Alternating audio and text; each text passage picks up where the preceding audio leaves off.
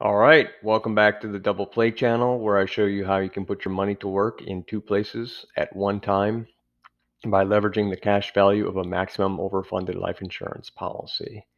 If you've been searching the internet looking for information on how to use the cash value of a life insurance policy for real estate investing, you've come to the right place. So be sure to go down in the description right now, give this video a thumbs up, and subscribe so that you're notified whenever I come out with new videos. But today we're going to be talking about irrevocable life insurance trusts, ILITs. And this is important because this is a question I get all the time from many of my new clients, and they want to know how they should hold their policies, if they should put it in a trust. And most real estate investors are naturally a little bit concerned about asset protection, as they should be. In this video, I want to discuss why you would want to consider using an irrevocable life insurance trust, or whether or not you even need one. So if that sounds interesting, stick around after the intro and we'll break it down for you.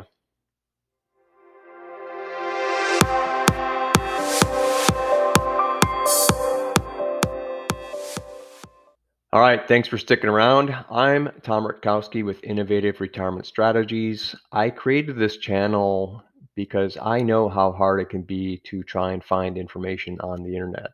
You find many websites where they give you nice fluffy graphics and want you to download something in exchange for an email address. And I like to provide as much information as I can. The goal of my channel is to give you all of the information that you need without ever talking to a life insurance agent. In fact, the only time that you should ever need to talk to me is when you want to see an illustration. And in fact, I've got a link to request an illustration in the description down below. So be sure to check that out. And if you do have any questions that I don't address in the video, be sure to post them in the comments down below so that everybody can get the benefit of the response that I put down to your questions. So, all right, today we're going to be talking about ILITs, irrevocable life insurance trusts, and do you need them for a policy if you're planning on doing the double play. All right, so the way I'm going to cover this, I just want to, real quickly cut to the chase and let you know whether or not you need to do a policy inside of an ILIT. Then I'm going to move on and talk about life insurance trusts and why you would need one and how to use them. And then finally, I'm going to close it up with a discussion on the pros and cons of using an irrevocable life insurance trust. Let me just take care of a couple of housekeeping items first. The purpose of these videos is for education purposes only. There is no advice being offered. No tax advice, no legal advice, no financial advice. And also be aware that the primary purpose of life insurance is for the death benefit protection. Any other benefit is purely ancillary. All right, so let's begin by cutting to the chase. Most people don't need an ILIT. And especially if you're planning on using your policy's cash value for leveraging into real estate, then you definitely do not want to use an irrevocable life insurance trust, an ILIT. Well, the primary purpose of an ILIT is to reduce the tax cost of estate taxes on a person's estate. So if you think that you might be in a tax bracket or have a net worth that you might be subject to estate taxes, then you may want to consider having your life insurance be in a life insurance trust. But if you don't anticipate that being the problem and you want to be able to access the policy's cash values to leverage for real estate investing, then you definitely want to hold that policy in your own personal name. So if you came here looking for the answer on whether or not you need to use an ILIT, you probably don't need to watch beyond this point. Since an ILIT is primarily used to reduce the estate taxes on an estate, I'm going to spend the rest of this video talking about why you would want to use an ILIT, who would need to use one, a little bit more detail on trusts. So if that's of interest to you, keep on watching. If not, I appreciate you tuning in. The purpose of an irrevocable life insurance trust or an ILIT is to reduce the tax cost of estate taxes on an estate. So The way that's done is by using an irrevocable life insurance trust. And since you may or may not know what a trust is, just understand that a trust is just an entity, just like a corporation or a business is an entity, and it's afforded certain legal rights as an entity. So a trust is set up by having a lawyer draft some legal documents, and basically that trust is an entity that can hold assets. So once you have a trust, you can purchase real estate in the name of that trust. You can open up brokerage accounts in the name of that trust. You can open up bank accounts in the name of that trust. So the trust is just an entity or a holding vehicle for assets. Now, an irrevocable trust means that once you've set it up, it's outside of your control. And for the purposes of, I don't want to say avoiding estate taxes, but reducing the tax costs of estate taxes on an estate.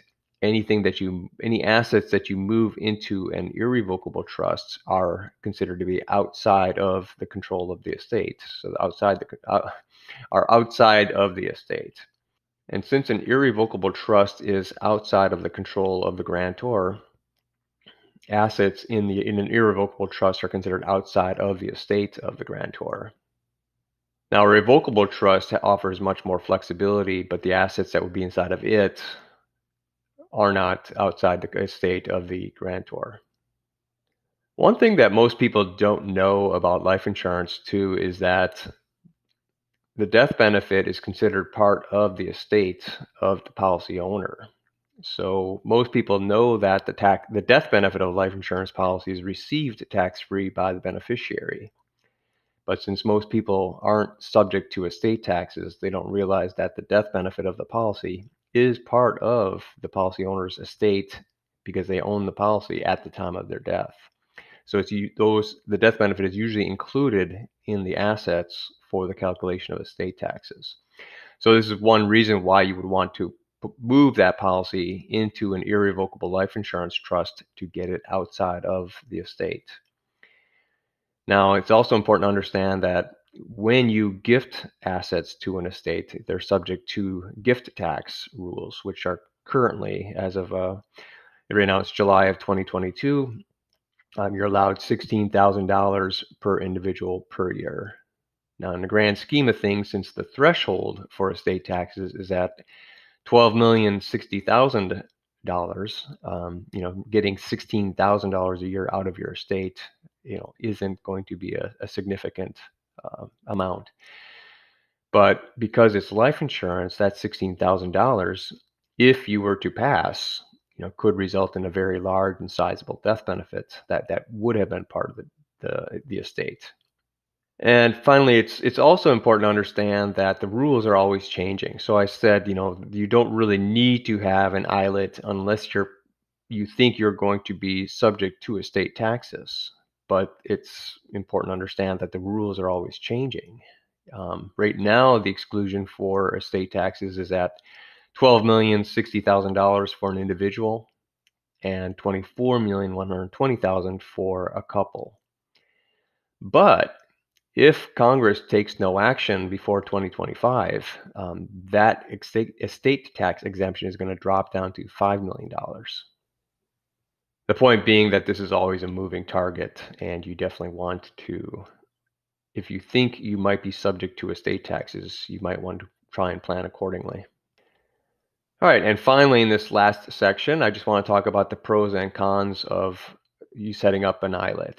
So some of the pros are that it will definitely lower the tax cost of estate taxes because you're moving assets out of the estate, and the death benefit of the policy will be considered outside the estate. It will lower the tax burden on the estate. The second pro is that it offers better protection against creditors. So when I say better, a life insurance policy offers significant creditor protection, but not in every state. And there are times when people can get at the cash value or at the policy. But when a policy is held inside of an irrevocable trust, it's literally outside of the estate, and creditors cannot get to it, period. The next pro would be that you can avoid public disclosure. So estates are public record, and if you don't want the public to know about your estate, you want to shift your assets into a trust so that everything is handled privately. And finally, this is both a pro and a con, is that funding is limited by gift tax rules, which is currently $16,000 per year. All right, and moving on to the cons. First off, setting up a trust is very expensive. You need to have lawyers involved, and it's expensive to maintain because you need to have a trustee to manage the assets of the trust. And then more importantly is that you cannot modify the trust once it's been set up. That is the whole point behind the language, irrevocable trust. Third con is that it's very complicated.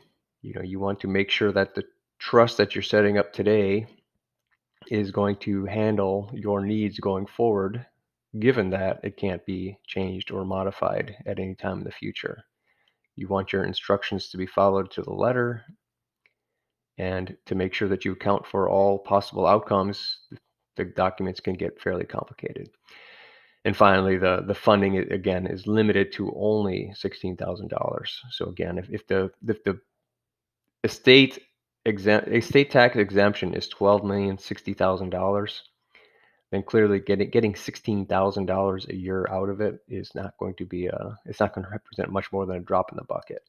All right, so wrapping up, the main point of this presentation was just to address whether or not you need to set up an ILIT if you're planning on doing the double play, which is where most of my clients come from.